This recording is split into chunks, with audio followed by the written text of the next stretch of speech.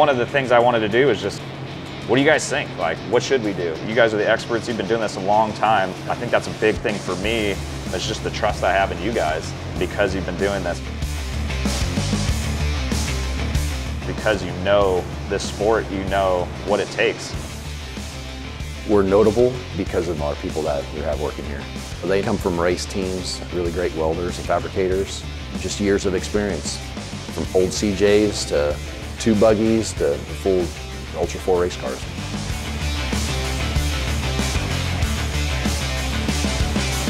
Someone just gives you their vision of what they think it wants to be, and a lot of times they don't understand what's in between point A and point B mechanically. Building an Ultra 4 car from a technical standpoint or a person's ability, you know, you have to know all the systems in the vehicle, from how a brake system works and making it balanced to, you know, driveline angles, from wiring an entire car where you need everything to work, to shock rebuild. We build everything from headers to the exhaust system and the frame and, you know, all of it.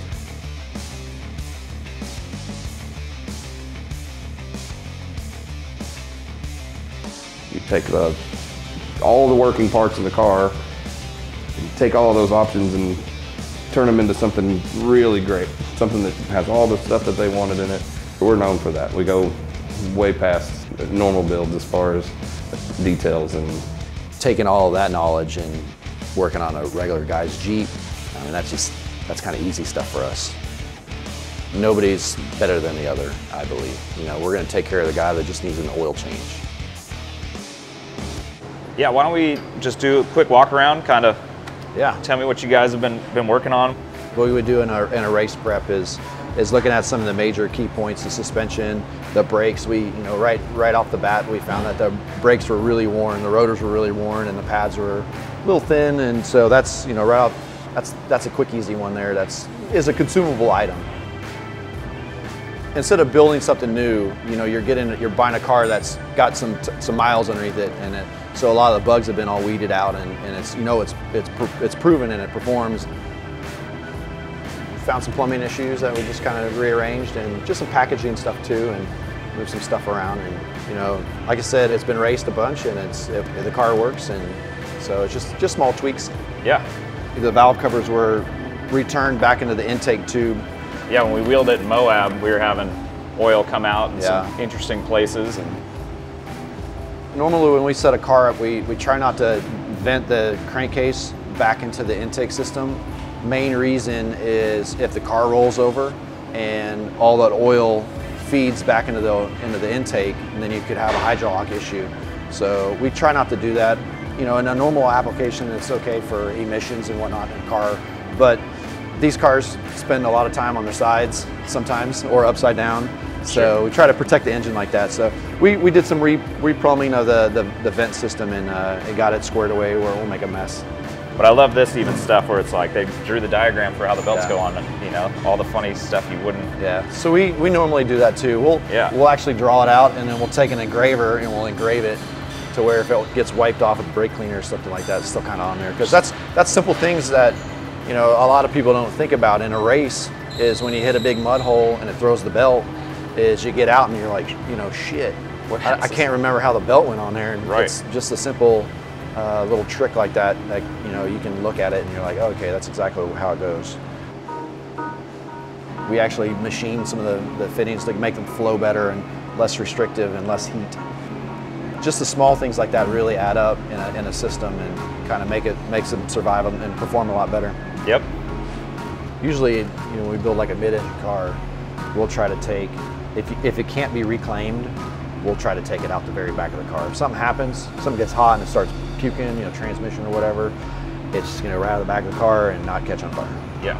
You know, or if you roll over and you're in some weird spot to where the 3 sides and down doesn't work, you know, and it auto drains, it's not gonna drain all over your engine or exhaust, you know, the mess is gonna be out back.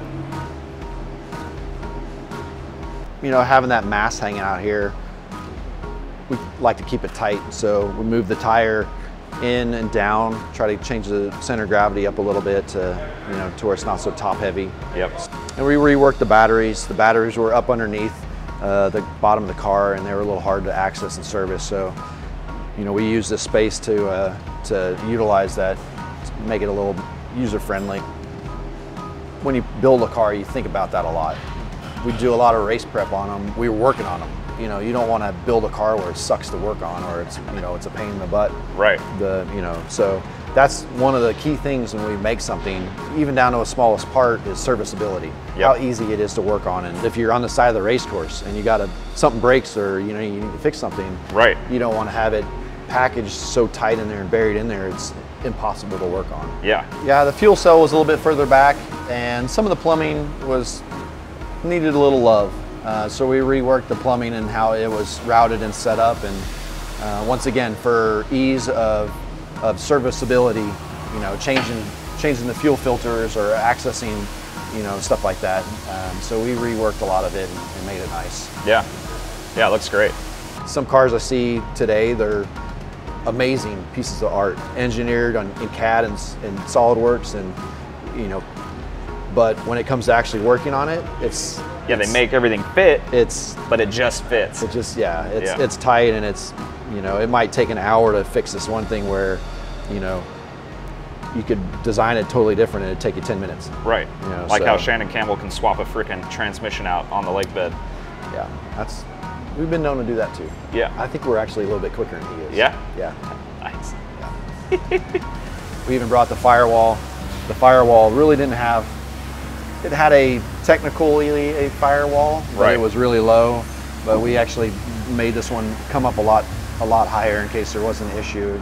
It'd give you a little bit more protection. Cool.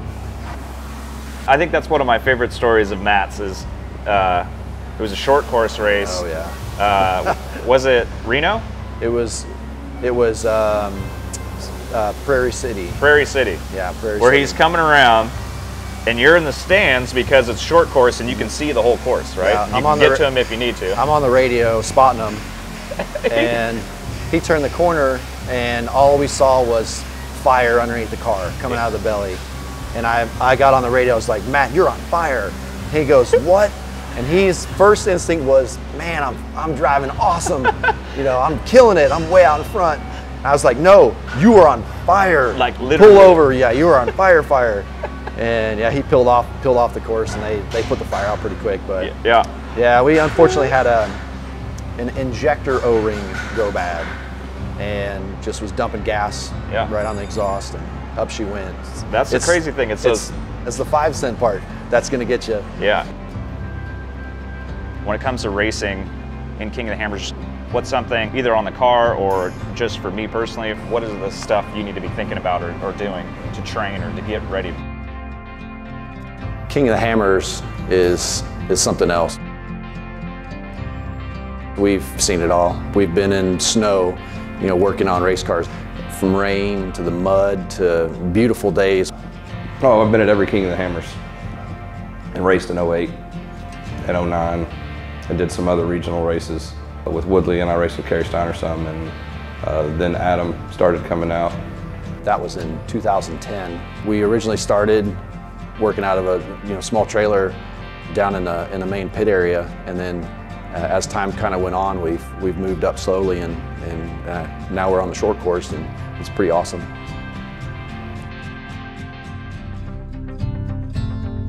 In that time, he became his own shop, and he started fixing race cars, and then got chances to build his own, and then built a bunch. Well, man, the first couple of years we were all racing rock donkeys and Jeeps on air shocks. I mean, we were going with the race was short, and we just weren't. It still took all day. It took all day to go 20 miles, you know, and now they're going 260 miles or whatever it was last year. Yeah, it's crazy. The cars are so fast. The technology is through the roof. The tires are crazy now. Suspension systems are crazy. You know, I'd be interested to know what the most expensive car was on the lake bed that first year, you know.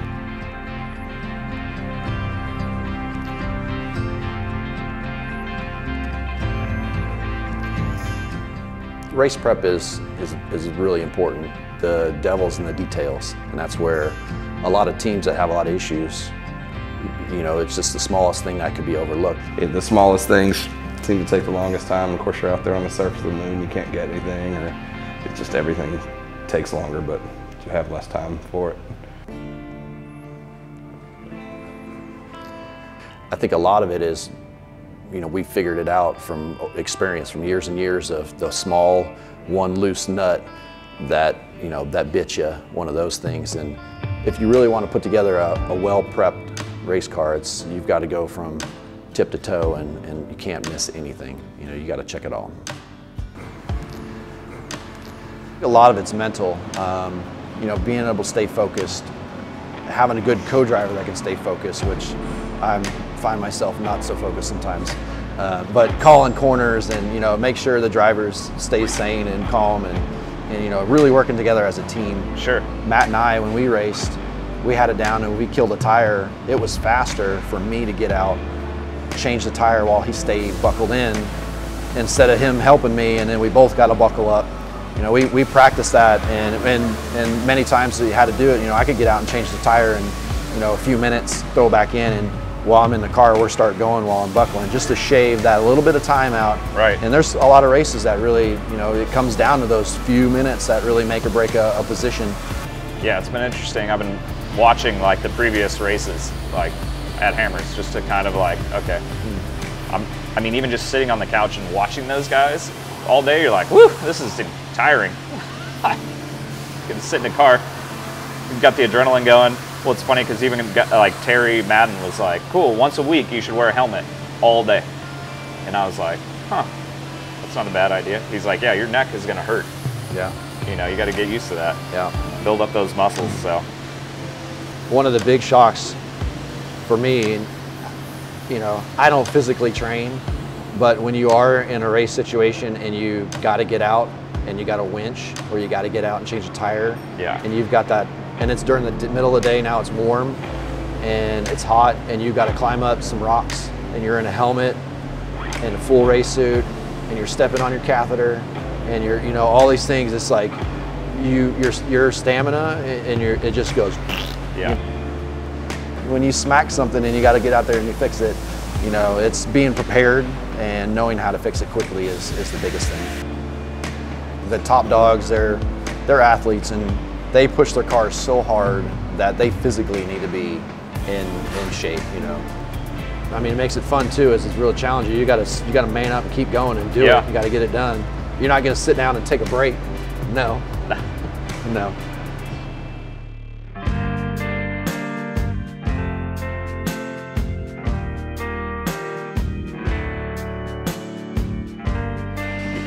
I think for me, getting into the desert and seeing how hard you can push it, is going to be interesting. That's the one that we always had issues with. How hard could we maintain control in the chop, like in the really nasty shit, where the car starts getting out of sorts. And I always thought that Matt's race car always needed more tuning, shock tuning. And you know, we would shock tune at the Hammers, but then we'd, you know, once the car is warmed up and you're really pushing hard, it's like, it's totally different. You know, we would lose control. Car would be doing this sideways, like shit, we're about to tump it. You know, you're just constantly trying to save it. And then you get on some sections where it's kick ass. You know, it's like you get on top of it and it works pretty good. Yeah. When you have a limited vehicle, it's hard to get it to do everything. You know, and you just got to accept that. So, true. You know, you just have to drive. You just got to drive what you can see and drive what the car can do. And that's it. You just got to learn how to just, you know, drive its limits. I get a lot out of helping those people get where they want to be and have lifelong relationships that revolve around what you do, you know. Make their car where they want to have it and have the confidence to take it out and use the hell out of it without tearing it up. I want Tribe to be known for the quality in work. Number one is us, you know, putting out good stuff. Like I said, if it involved a tube chassis or a buggy or a race car, or working on just putting a lift kit on somebody's Jeep, you know, I want everything to be spot on. And I think customer service after that, making sure we you know, keep our name out in the industry, that you know that we're good people here, and you know, we'll follow up and take care of you. We moved out to Texas now, and it's just really cool getting to know you all and hang out. And so I don't know, there's just been this awesome connection with you guys since we met. You know, getting a ride in the 4510 and qualifying and being in your guys' pits and just seeing how you guys operate. Like, I don't think there's anyone when we talked about doing this and thought about doing this, you know, I didn't want to work with anyone but you guys, so.